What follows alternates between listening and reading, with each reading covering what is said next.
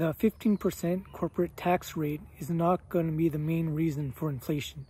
Never has been. If corporations raise their prices, that means they make more money, which will cause them to pay more in taxes. 15% of 1 billion is less than 15% of 1.5 billion. Inflation we have today is not based on supply and demand.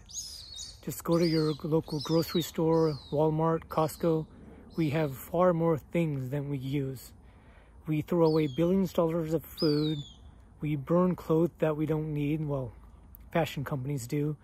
And auto retailers, they destroy brand new cars because they can't sell them.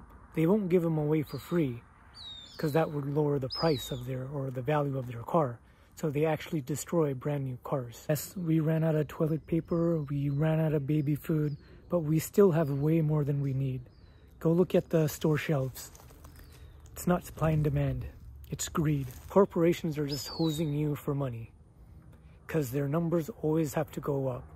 They can't make 1 billion one year in profit and make less than that in next year.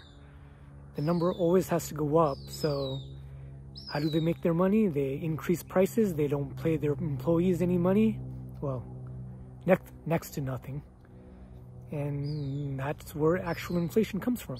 It's corporate greed. They're hosing you at the gas pump, at the supermarket, anywhere. It's not the actual inflation. It's corporate greed. Trudeau or Joe Biden are not responsible for the gas prices. It's the gas companies who are making record profits. Before the pandemic in 2019, well, compared to that, corporations have made $200 billion more in profits. If it was inflation, the number would be the same as 2019. But no, it's $200 billion more in profits. That's all U.S. corporations put together. You should have voted for Bernie Sanders for president.